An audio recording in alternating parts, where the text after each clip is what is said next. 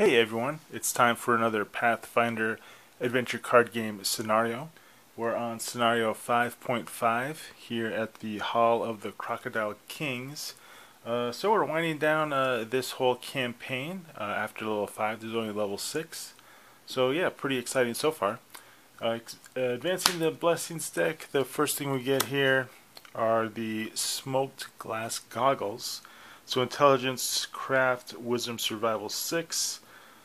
So Ahmotep has a wisdom d6 plus 4, or I mean d6 plus 2. We'll go with a wisdom check. We'll go with greater odds. So 2 plus 2 is 4. We could recharge a card and get this card, but it's basically a basic item, item B. So we're not going to be able to trade it to a trader. So we're not too concerned about acquiring that item. So we will let it pass. We have a lot of good options. We could do an extra free exploration, but instead we're going to advance the Blessings deck. Okay, we get a Blessing of Basset. Pretty cool, but once again, this is a basic blessing. So not too interested in acquiring it. It would be, let's see, Stealth, Disable, Craft, Divine 6. So we don't really have, well, how about that? So we don't have any of those. So we'll just go ahead and do a Divine. Divine check, we rolled a 3. So we needed a Divine 6, so there's no way we can get that card. We will toss it.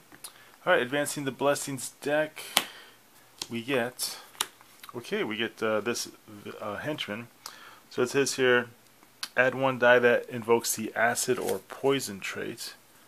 Okay, so that's what the Hall of the Crocodile King. So there is no acid or poison trait here.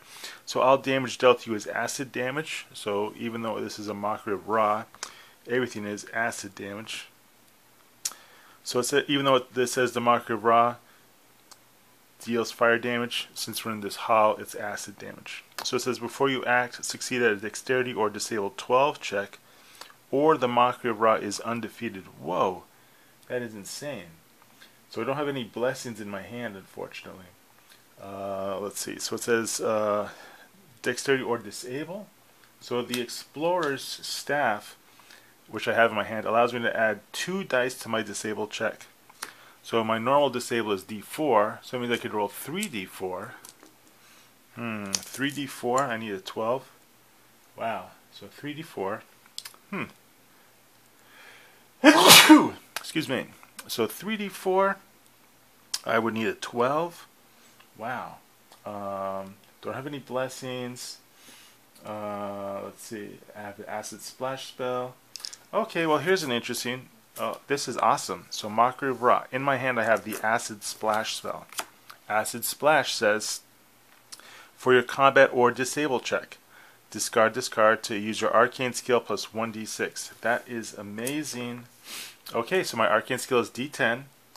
I have a d6. And let's see, is there anything else I can do? Well, this is a spell. And then it says here with the Explorer's Staff, it says I can discard to add 2 dice to your disable check. So I'm using the Acid Splash spell. I'm assuming I would be able to add 2d10. So that's how I'm going to be playing. Let me know. I'm pretty sure that's correct. So that is pretty amazing because here, well, check that out, right? So I get a total of 14, 19. So that's pretty awesome. So I get 19. I'm rolling to see if I recharge the Acid Splash spell, and I don't. I only needed an Arcane 6 check. Ouch. So that's going to hurt. That might haunt me. The Explorer's Staff gets recharged. Okay, so now I can go ahead and try to defeat this creature. Okay, so it's a Combat 22 check. I have an Ice Storm spell in my hand. So that's going to be my Arcane skill. Plus 3d8. So gathering up my dice here.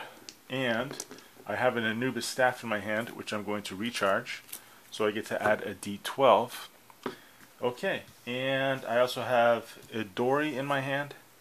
So a Dory will allow me to add an extra d4. Okay, so all these dice, adding 2 to the result. Let's see what we get. So I get 1 die fell on the floor. So 8, 9, 10, 14, 20, 21. So I can add 2. because of the arcane +2. So I defeated it. I don't have to get that die on the floor. More than enough to defeat the Mockery of Ra. It says here, if defeated, you may immediately attempt to close the location this henchman came from. So it says here, when closing, summon and defeat the henchman acid pool. So that's what we're going to try to do. Looking through the stack of villains here. Let me find the acid jet creature or henchman. Should be in here somewhere. Should have done this before the game to set it up, because he's not in this giant stack, so he's going to be in another giant stack. Alright, so let's go ahead and look in here. Acid pool. Where is the acid pool? Appreciate everyone's patience there. Dun dun dun dun dun. Acid pool. There we go. Okay, so we have to defeat this henchman in order to close the location. So intelligence, craft, wisdom, survival 9. So this is level 5, so it's increased by 5. Okay, and so let's see for here. Let's see what we're going to do here. So quickly going to roll to see if I recharge the ice storm spell that I used, and I don't. Okay, so in my hand right now I just have a Frost Staff, Crocodile Skin, Madu, and a Sirocco spell. So let's see. Let's see. Non-villain, non-henchman. This is a henchman. So let's see. I need to roll. Okay, so let's see. Intelligence, craft, wisdom, survival. Wow. Okay, so I guess it's gonna be. Well, my intelligence is D10 plus 1. So even with an intelligence check, I'm not gonna be able to do it. With a craft, can't. Wisdom, can't. Survival. All right, let's go ahead and just roll a D10. So 2. Okay, so we fail this check. It says if undefeated, the acid pool deals an amount of acid damage to you equal to the difference between its difficulty to defeat and your result. Okay, so basically that was a 14 I needed, and I rolled a 3. So yeah, so I'm taking 11 points of damage. So my hand will be destroyed. Okay, this could actually turn out to be a very difficult location. So resetting my hand, and now I will have to continue through with this location, because the way I'm playing this campaign is that I have to close the locations. Alright, so let me go ahead and do a slight adjustment here with the lighting. I'm noticing maybe that'll help it out a little too much shadows there. Thank you for bearing with me. Okay, let's try that. So, reset the hand, advancing the blessings deck. Let's see what we get. Okay, we get a ghoul. Combat 11, immune to metal and poison. Shouldn't be an issue here. I mean, I have the Sirocco spell. Let's go ahead and use that. Arcane skill plus 3d8. 3d8. Let's see that. The d8 is what fell on the floor. Alright, and we got it. And let's roll. So 5, 6, 5, 11, 6, 17. Yep, more than enough. More than enough. Okay, this creature is, there's no way I can recharge the Sirocco spell. I mean, I can if I use the blessing, but as it is, I'm not too worried about recharging the Sirocco spell. Advancing the blessings deck. Let's see what we get. Okay, the shocking chest. Dexterity disable or strength 15. Well, I actually have the Blessing of Ra, which will discard to add 2 dice to any strength non-combat check. Okay, well this is a non-combat as far as I'm concerned. Correct me if I'm wrong. So we're going to do 3d8 because Ahmotep is strong. She is strong. 3d8. Let's go ahead and do that. Alright, so roll the 7, and the 7 is 14, 15, 16, 17. Awesome. Alright, so we defeated it. It says, after you act, if the result of your check to defeat is less than 17, So I rolled, actually it wasn't less than 17, it was on the nose. 7 and 7 is 14, 15, 16, 17, nice, on the nose. So don't take any damage. If defeated, draw a weapon, spell, and an item from the box. That is amazing. So drawing the weapon, we get the poison sand tube. Drawing the armor, we get crocodile skin armor. And drawing an item, we get a noxious bomb. Okay, well, that shocking chest wasn't too exciting. We got all this level 1, or level sub 1 maybe I should say, items. So we are going to keep the noxious bomb. The other two things we're going to discard. Alright, and the hand is reset. Advancing the blessings deck, let's see what we get. Okay, we get a Graven Guardian of Set, combat 21, immune to mental and poison. So if it will be defeated, reroll the dice. Wow, pretty cool. I haven't really came across this construct in a while. Well, fortunately I have an Acid Jet spell, which allows me to use my Arcane Divine skill, a d6, plus a d6 if it has a construct trait, so we'll do that. I will go ahead and also discard my ally Sophronia, which will let me add another 2d6. And I'm going to recharge a Flame Staff so that I can add a d12. Well, let's do it. Alright, do we get over 21? We got 7, 8, 9, 10, 11, 12, 13, 18, 19, 20, so we fail. But what we can do, of course, is recharge a card. We'll recharge the Noxious Bomb so that we actually do get a total. Actually, so we added +2 because of Arcane. So 7, 8, 9, 10, 11, 12, 13, 18, 19, 20, 21, 22. So we didn't have to recharge a card. We actually defeated the Graven Guardian of Set, but due to his power, we need to re-roll all these dice. Alright, and here we get a 3, 6, and 8, so 14, 15, 20, 25. Okay, so even better. So we defeated this Bane. We're going to recharge, or roll to see if we recharge the Acid Jet spell, and we do. Alright, always happy to recharge spells with Ahmotep. Okay, so now what we're going to do is we're going to reset our hand. We're going to advance the Blessings deck. We're going to straighten up some stuff here and see what we get. Wow, Sightless Starvation. So it says here, see below. When you examine, we didn't examine this card, so it succeeded in Intelligence, Wisdom, Survival, Charisma, or Diplomacy 12 check. Okay, well, the Diplomacy is actually D6 plus 2, or I'm sorry, D6 plus 4. So we'll go ahead, this is a barrier. We're going to use the Blessing of Abdar. We're going to roll 3d6, and we get to add 4 to this roll. Okay, so we get 3, 6, 7, 8, 9, 10, 11, 12, and we had to get a Diplomacy 12. Okay, great, it's awesome.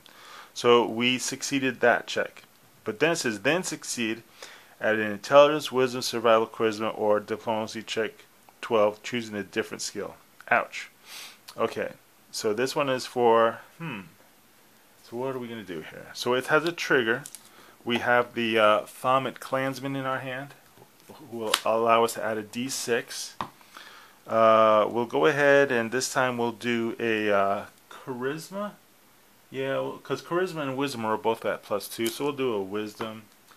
Let's see what else we got. We got a Blessing of Ra, which allows us to do another d6. So we'll do that. And that's what we got. Alright, 3d6 plus 2. So we roll a 6, 7, 8, 9, 10, 14. Awesome. Ahmotep Clansman is recharged. That was pretty cool. That was awesome. We have defeated that barrier. We used up a lot of good cards. Resetting our hand. We're still in pretty good health. Advancing the Blessings deck. Let's see what we got here. Okay, we got the Dry Quicksand. So it says here, Dexterity, Acrobatics, Wisdom, Survival. Okay, Dexterity is D6 plus 2. Let's see. It's a barrier, nothing with Disable. Okay, it's an obstacle. Okay, we're just going to roll the d6. Okay, so we rolled a 2 plus a 2. So what we do is we fail. So if undefeated, display this card next to your location deck and shuffle your token card into the location deck. Okay, so what we have to do is we have to shuffle our token card into the location deck, which is what we're doing. We're just randomly determining which card is on top, which is going to be that card. So it's that card. Okay, let me reshuffle it again. Okay, 4. Okay, so it's this card. Okay, so now what we have to do is we will advance the blessings deck. We'll see what's here. Okay, so we can still explore. It's just that we have to evade all boons and all banes. Thank you, all banes. Okay, but we can still encounter the giant slug. It says here we get to add 1 die to checks that evoke the acid trait. So that's pretty cool. So that means we can actually add 2d6 to this giant slug. So here we are, stuck in the sand. We find a really friendly giant slug. We acquire him. He's our new buddy. He says that we can, yeah, we don't want to use his ability. He's not that helpful, actually. He's just quirky. Okay, we got rid of him. With no need to reset the hand. But you know what? There's only 1 card left in the Blessings deck. So before we recharge our hand, we are going to use the Blessing of Kepri to explore our location. Okay, so we explore this, we see it. We need a Wisdom 5 check. Let's see if we get it.